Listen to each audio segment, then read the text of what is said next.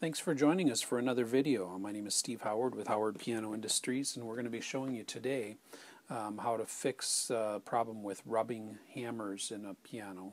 This is a vertical piano, console piano that we're looking at here. What happens is from time to time action parts can warp or get out of alignment, and what happens is you get hammers that aren't evenly spaced. Like most of these, you can see there's an even space so that when you go to play them, they don't rub against each other. But now this example right here, this hammer, as you can see, there's a larger space on the right of that hammer, and it's closer to the hammer on the left, so it's not centered. So here's where it really should be if I give it a little push, but we're gonna go. And what can happen from time to time is that problem of it being not centered between the two hammers that it's between can be such a big problem that it'll be so far over that it'll rub. Especially what happens is the tail of the hammer that's closer as it moves, it'll go and rub on the hammer next to it, and then it'll get caught, and it won't fall back like it should. So there's a couple things you can do to fix that problem. We're going to go through those today. Now, one thing is if it's just a side-to-side alignment problem. That's one thing, but what it can be is that the shank, which is the part here, the stick that the hammer actually sits on, can be twisted. So it could be that the hammer is twisted at a strange angle. Okay, and if that's the case, what you need to do is twist the shank. Okay, and what you'd have to do is you have to heat that shank with say like a lighter or some kind of a torch to a small torch to, or you can use a heat gun, that works also. But you want to heat up that shank, and then once you've got it heated, you're going to twist the hammers in the direction that you want it to be corrected to. So and then you hold it in place for several seconds until it's and take the heat off, and then hold it in place, and then once you let it go, it should be adjusted. So that's the way to correct the problem of the misaligned hammer if it's a twisted shank. Okay, so or if it's going at a different angle, you can adjust the flange on this is a hammer butt with a flange. Another way you can do is if you don't want to heat the shank and twist the shank, which is really the easiest way, you can paper the flange. Okay, so like if for example it's twisted so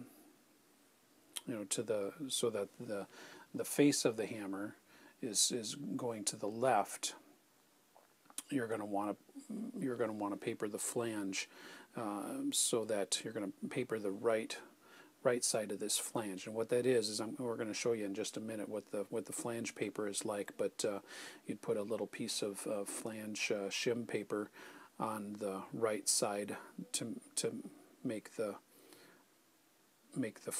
hammer go back to the right.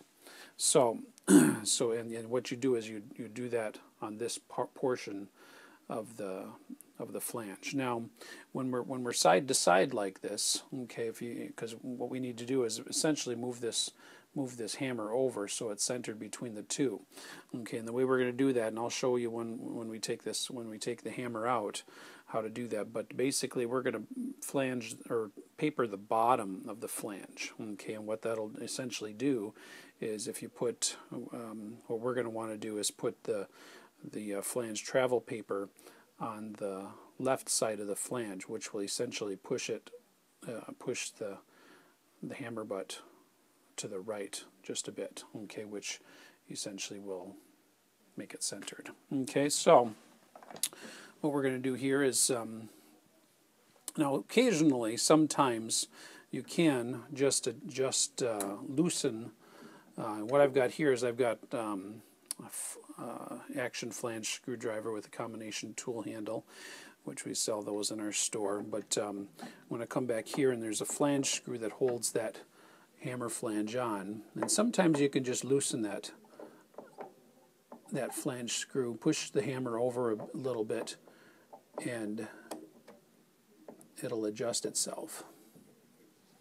I guess I need my flashlight because I can't see what. There we go. Okay, so sometimes you can loosen the flange, which I just did, hold the hammer to the right a little bit, and then tighten it back up. Sometimes that works, but obviously in this case it's not going to. So I'm going to take the flange screw out, loosen that all the way, and then what you want to do is you want to make sure you take off the bridle strap for the hammer that you're going to be removing, and then lift the hammer out. Okay, so here we've got our hammer flange. And what we're going to do is, like I said, take that flange screw out so I don't lose it. We're going to do travel paper on the bottom left side of this flange. Okay, so when we sell this travel paper in our store, okay, it's just a thin strip. One side of it has adhesive on it, so you can just lick it a little bit with to wet it, and stick it onto the bottom of the flange. So I'm going to lick the part. I licked the part that I was going to put on there, and then stick it to the left side of the bottom of the flange, and it sticks. And then what I'm going to do is just cut off the excess. Okay, so there we've got, and this particular flange paper, we've got it in two thicknesses. We've got 0.1 millimeter or 0.2 millimeter. And I'm going to put my flange screw back in so we can see. One strip may not be enough, but we're going to try it just for, let's see where we're at here.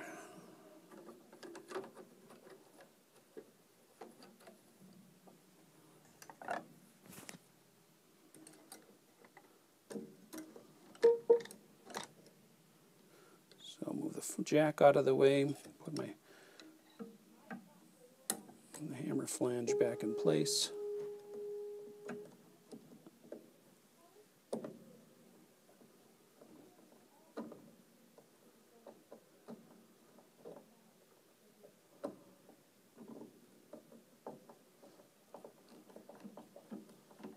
And then screw the hammer back on.